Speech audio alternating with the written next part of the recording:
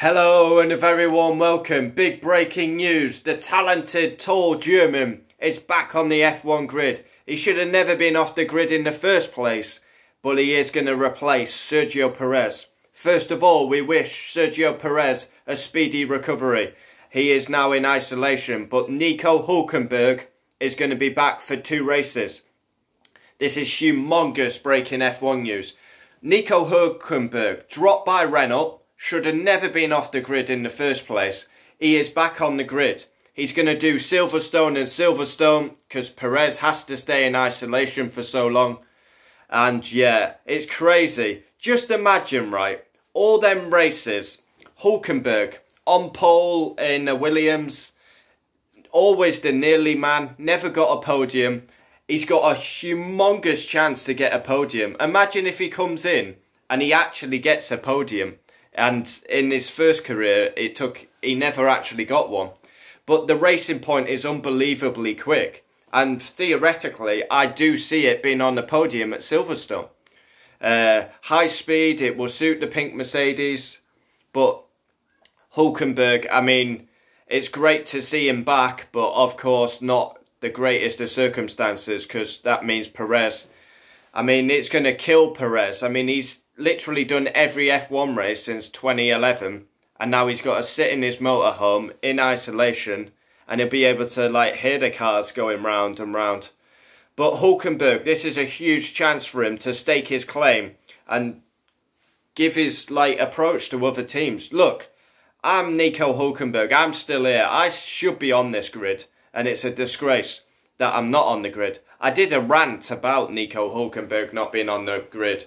I mean, he's easily better than half the grid. I mean, but I'm happy Nico Hulkenberg's back on the grid. It was rumoured Esteban Gutierrez was going to replace him, but it kind of makes sense for Nico Hulkenberg because Nico Hulkenberg, he's race ready, he's race fit, he's got experience. He was only in the car last year in Renault, so he's at least he's been active, where Gutierrez has not been really active. He's just been a reserve driver. Van Dorn has got Formula E commitments.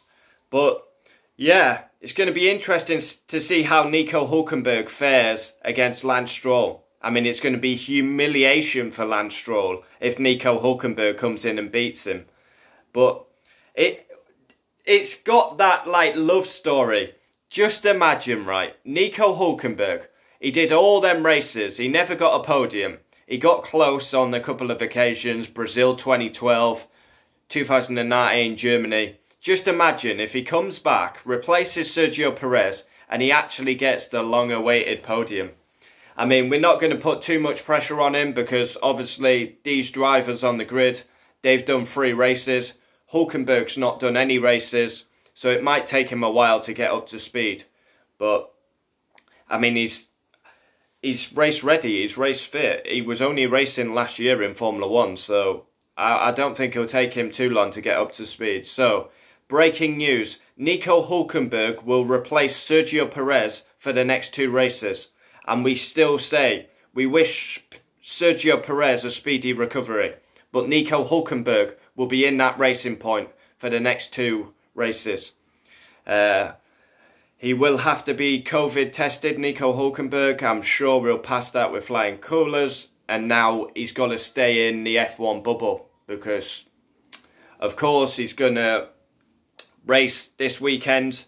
He'll have to stay in the bubble at Silverstone. And then he'll race next weekend. And then hopefully Perez is retested and he tests negative and he can come back for Spain. But that Grand Prix could be in question because Spain's got a new spike.